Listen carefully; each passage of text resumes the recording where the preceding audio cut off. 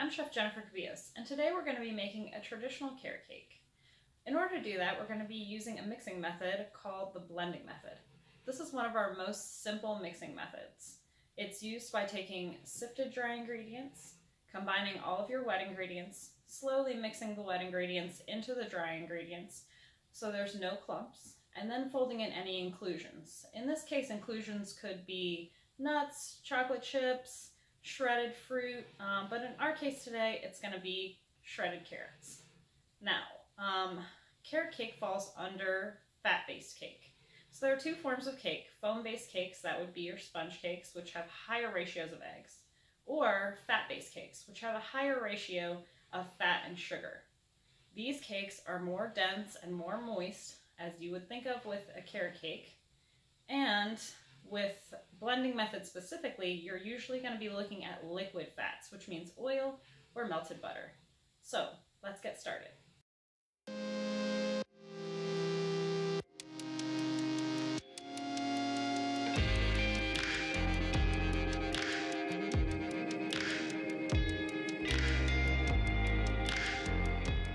So we're going to get started by preheating our oven to 350 degrees in a conventional oven and about 335 to 340 in a convection oven. We're going to get our pan prepared so that when our batter is ready, we can go ahead and get it ready to go in the oven. So I have an 8-inch pan here and a piece of parchment that I've cut to 8 inches. This is just to make sure that our cake does not ever stick to the bottom and is going to release really easily from the pan. I like to put a little bit of pan spray right in the bottom. This helps that paper stick down inside there so none of the batter really gets up underneath. And it also kind of prevents any air bubbles that might get sealed underneath there that are going to cause me any trouble later. So once I have that paper down, I can spray the sides and bottom of the pan. Alright, so I'm going to set this to the side until we are ready to bake. So, as I mentioned before, we're going to start off by sifting all of our dry ingredients.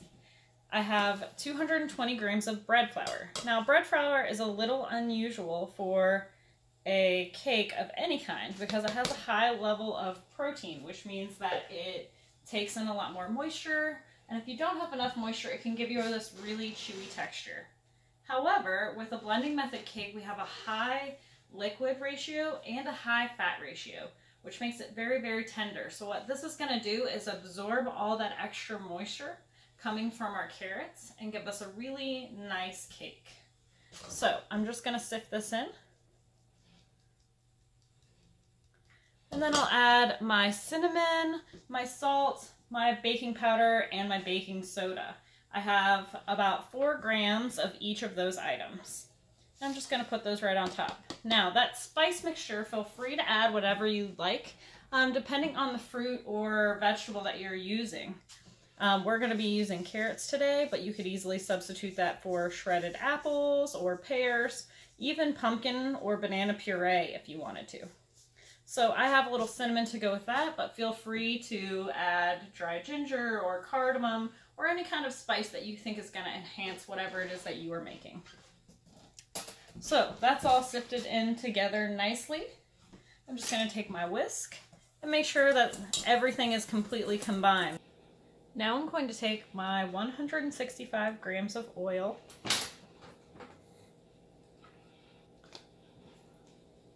and my 145 grams of eggs and combine them together. And these are going to be my liquid ingredients.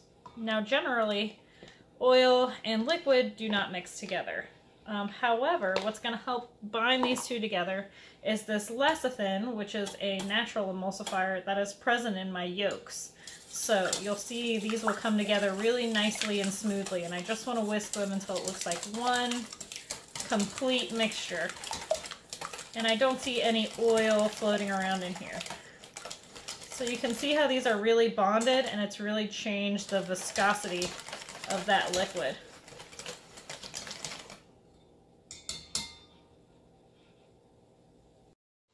So you'll notice that we haven't added any sugar yet. Now, sometimes during the blending method, people will add the sugar to the liquid ingredients. I prefer to add them to the dry ingredients, and here's why. first of all, sugar has that granular texture that's really good at breaking up any kind of clumps that might be present in your flour. Second of all, sugar is hygroscopic. What that means is that sugar loves moisture and it draws it out of anything that's around. So if we completely cover all of our dry ingredients in that sugar, it's going to draw the moisture from the liquid ingredients into our dry ingredients, helping us create a really nice homogeneous mixture and really get all of the liquid mixed with all of the dry without having to overmix. So I'm just going to add all that sugar, it's a lot of sugar, into my flour. It's 285 grams of sugar. Now you can see that that is completely mixed. So next step, I have all my dry ingredients and all my wet ingredients. I'm going to take that wet and I'm going to slowly start mixing it into my dry, usually in about 3 additions. I just start mixing right in the center until this kind of starts to get nice and thick. You can see it starting to pull that flour from around the edges. Now I can add just a little bit more. Same thing, mixing in the center. You'll feel it start to get really thick, and you'll see all the thickening power of that bread flour. Don't get nervous if it's super thick at this point. When it's thick, that's when we can get out any flour clumps that we may have and really mix them in.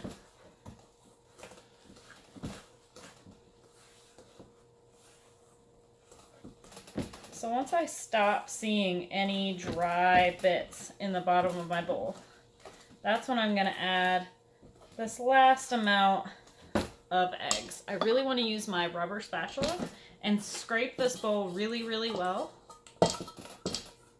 to get all of my ingredients mixed in. A lot of times when you just dump one bowl into the other and you don't take the time to scrape the bowl, not only do you waste a little bit of product and not really get all your money's worth out of that, you can really kind of damage your recipe by not having all your ingredients fully mixed in. So, still looking pretty thick, right? Not what we think of when we think of cake batter. Now we're going to be folding in our inclusion here, which is shredded carrots. I have a really large amount of shredded carrots. That's 215 grams, almost equal to my amount of flour. And I'm just going to fold that in with my rubber spatula. I need to get all this batter off of my whisk first. Now, like I said earlier, this can get substituted for any really firm fruit or vegetable. So think pears, apples, parsnips, beets if you're feeling a little crazy, or some thicker purees such as banana, pumpkin, sweet potato, things like that. This can really be a versatile cake base. Now, we know that hygroscopic sugar wants to draw out moisture. There's a lot of moisture in fruit and vegetables. So you'll see the texture of this completely change as we add this in. So I'm folding, not stirring it, not really whisking at this point. I'm just taking the bottom, flipping it over to the top, and continuing to turn that bowl so that I'm completely mixing my batter. And you'll see as the sugar draws the moisture out of the carrots, it's going to become much more fluid.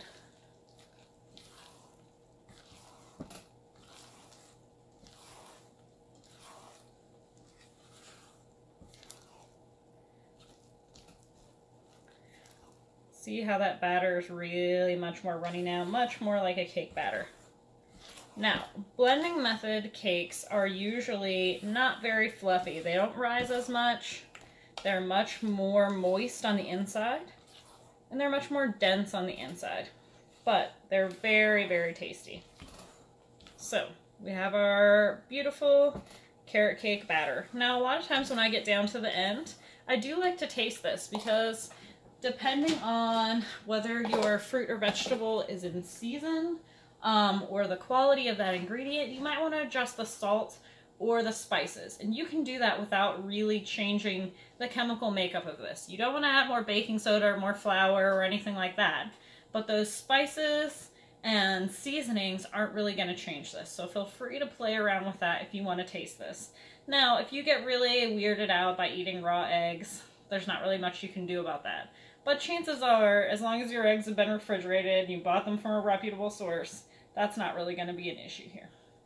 So, now we have our beautiful batter, and we have our prepared pan from earlier, right? So we want to fill this up about 3/4 of the way, which should take just about all of our cake batter.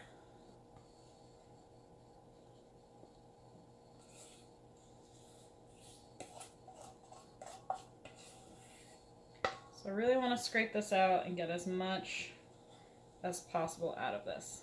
Now, professionally, when I'm baking cakes, I like to bake individual layers. What that means is if I want 3 layers of cake and 2 layers of filling, I'll bake 3 separate layers.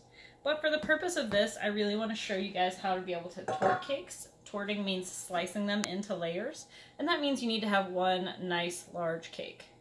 So ideally this batter, when we're mixing it, you shouldn't really see any more dry ingredients. There shouldn't be any clumps of carrots. It should look pretty homogeneous all the way through, and it should be fluid enough to kind of pan out flat. One extra step that you can take to make sure that you don't have any large air bubbles inside your cake is just to kind of shake it and tap it a little bit and let those air bubbles rise to the top. So you can see that this looks really nice and fluid. So we're going to get it into the oven.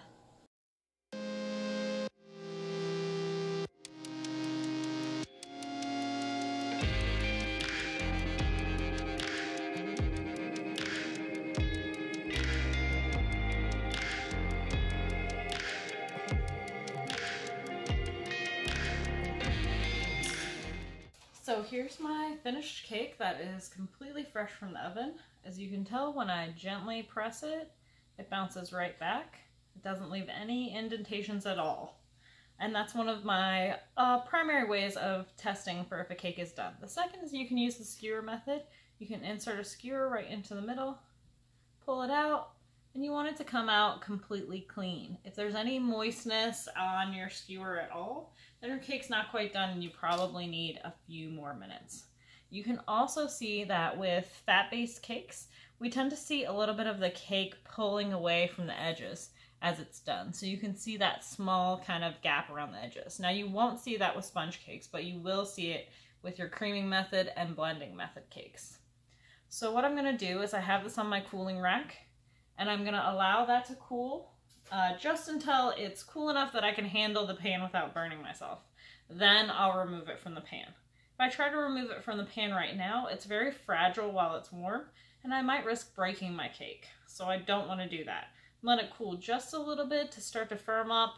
I'll remove it from the pan and allow it to continue cooling until it's room temperature before I wrap it up. I rarely fill or ice cakes the day that they're baked. I usually let them go overnight in the refrigerator.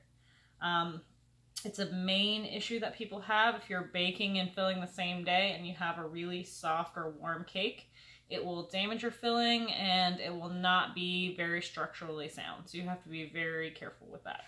Now that our cake has cooled slightly, we're gonna release the sides of the pan gently with an offset spatula.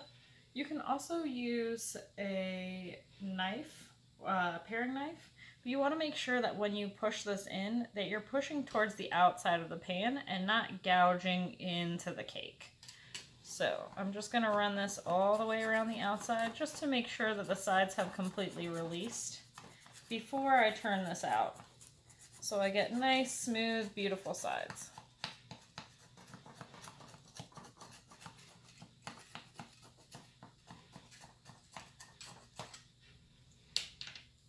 Now that I've done that, I'm just going to invert this so that the cake should slide right out of the pan. And then I don't want it to cool like this because that mound on the top might cause it to crack in the center. So I'm going to flip it back over. And I'm just going to allow it to cool just like this until it is completely room temperature. And now we have our carrot cake. So I will be finishing this carrot cake in another video where we're going to talk about filling and icing cakes. So you'll get to see that later on if you want. But this is essentially my finished product.